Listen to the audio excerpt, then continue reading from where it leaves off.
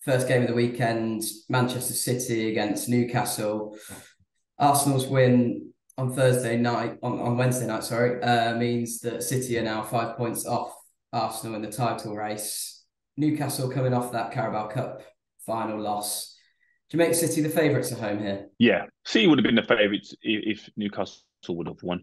City at home favourites. Every team that goes there has to adapt their style. So, yeah, they're always going to be favourites at home. And probably always going to be favourites in every game they play in. That doesn't guarantee them a win. But I think there were signs of Newcastle form at the time changing a little bit before the final. I think there was a kind of, not a distraction, because it's a well-earned distraction, if that's what you're going to call it, but a kind of focus maybe, a little like 2 weeks before the final was coming. There was questions about the final, which I didn't really see for Man United. I seen it was a focus on the next game, where it was thinking 2 weeks ahead for Newcastle. And I don't mean it personally to Newcastle, the players or the management. It was more the questions directed at them. It was like their focus is the final. Now that's over, and with a defeat, you can always dwell on a defeat a lot longer, regardless in any game, in any status of game. But in a final, it's always a little bit longer. So it's a good game to have for Newcastle, because yeah, they have to be at their best to get anything at City, and they've proven that early in the season at home. But on the flip side, it could be, if you're not at your best, you could get punished.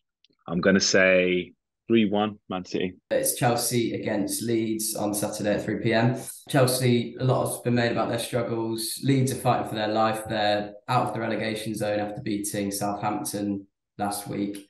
Could they get a result at Stamford Bridge?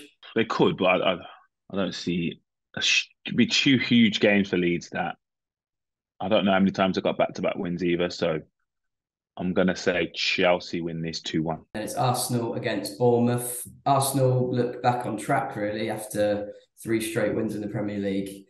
Bournemouth continuing to struggle. Do you see a 4th straight win for Arsenal here? Yeah, I do. Arsenal, yeah, as you said, they look to be back to their best, especially against Everton. Villa game was flashes, but deservedly won the game. I'm going to say Arsenal 3-0. And then we've got Villa against Palace. 2 relatively balanced teams here. It's 11 against 12. Neither team in real danger. Obviously, Villa getting back to winning ways at Everton last week.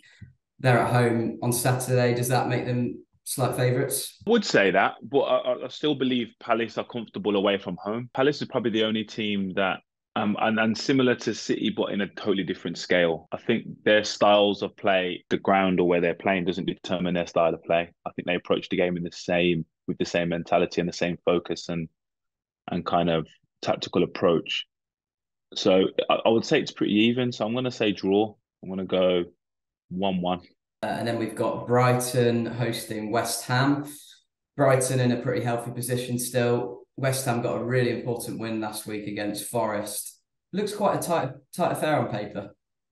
Yeah, it does. And again, I just think there's an innocence away Brighton play and approach to games that is making them really exciting to watch and hard to beat, because they believe they can win.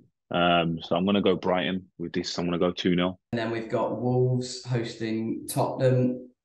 Tottenham were, putting together some good league form, but then obviously a difficult night last night, getting sent out of the FA Cup by Sheffield United. Quite a tricky game going to Wolves. Yeah, because of the style. I don't see Tottenham performing the best in these games against teams that they're suspected to dominate and dictate play to. I think that's when Spurs are not at their best. I think even the Chelsea game, they won the game deservedly so. But if you look, it's Chelsea kind of dictated the play, and that's kind of what Spurs look comfortable doing, and it shows and it's highlighted against good teams, because it's accepted a little bit more. Where obviously when it's a lesser team that you're expected to beat, obviously that's where the frustration comes in. But I'm gonna say 1-1. And then we've got Southampton against Leicester. Both teams shock defeats in the FA Cup against teams in the Championship and League Two. Obviously, Leicester's form, Premier League form, is slightly better than Southampton's, who are in a bit of trouble at the moment. Do you think that's another defeat for Southampton? Yeah. If I'm picking a winner, which I believe Leicester do win, I'm going to go with Leicester. I've seen, especially against United for Leicester, I've seen signs of them showing that they can compete. It's just putting that package together for a longer period of time. But if they do that to Southampton, I think they come away with goals. So I'm going to go Leicester 2-0. A bit of a relegation clash again. Nottingham Forest against Everton. Everton obviously slipping back into danger last week.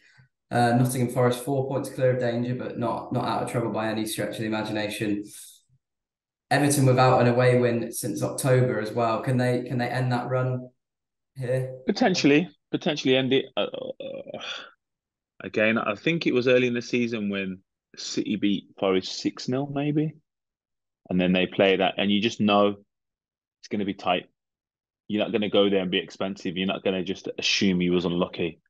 And I think that's what the case after the back of last week's performance and result. So I think they'll be hard to beat, or set up to be hard to beat, and then go from there. Where if that's the case, that doesn't bode well for Everton, because Everton aren't a team that's creating a magnitude of chances. I think they want to play a team that's on the front foot so they can be resilient and then counter attack. So I'm gonna go 0-0. And then the big one this weekend, Liverpool hosting Manchester United. United heading to Anfield on a high. Can they secure another win against their rivals, or is this Liverpool's? I don't remember the last time United go to Anfield and are favourites. Probably not in this era, since all post Alex Ferguson era. So I would say, yeah, but I'm still going to go with Liverpool. Probably more heart, but I still see Liverpool scoring 2 goals. And with Marcus Rashford, you can't bet against him. So I'm going to go 2-1 Liverpool. And then the final one of the weekend is Brentford against Fulham. Two surprise European contenders, both in the top half. Fulham also in the FA Cup quarterfinals. Quite an interesting clash that on Monday night, isn't it?